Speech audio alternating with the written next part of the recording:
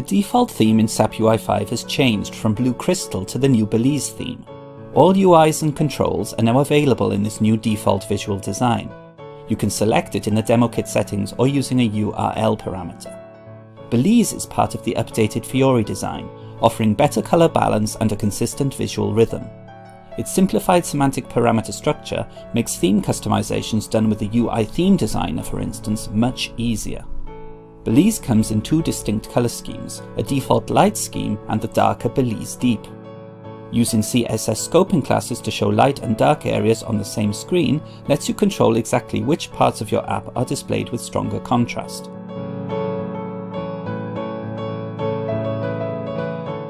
A new SAP F library has been created for new SAP Fiori related UI5 controls.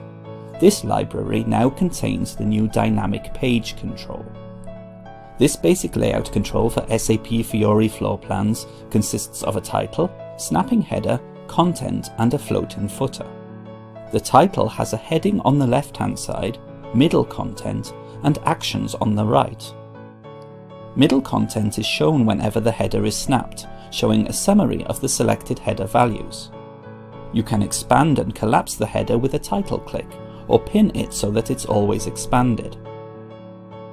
The floating footer at the bottom displays finalizing actions for the respective workspace. The header and the content area can contain any type of content.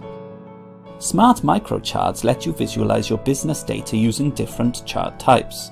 A really special feature lets you highlight the criticality of thresholds by linking the color change to them.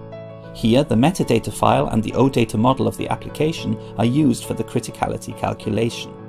Let's look at a smart radial microchart example in Explored. For the maximized direction sample, the deviation range low and tolerance range low properties are used. This is how it looks using real data. If less than 30 products are sold, this is critical and displayed in red.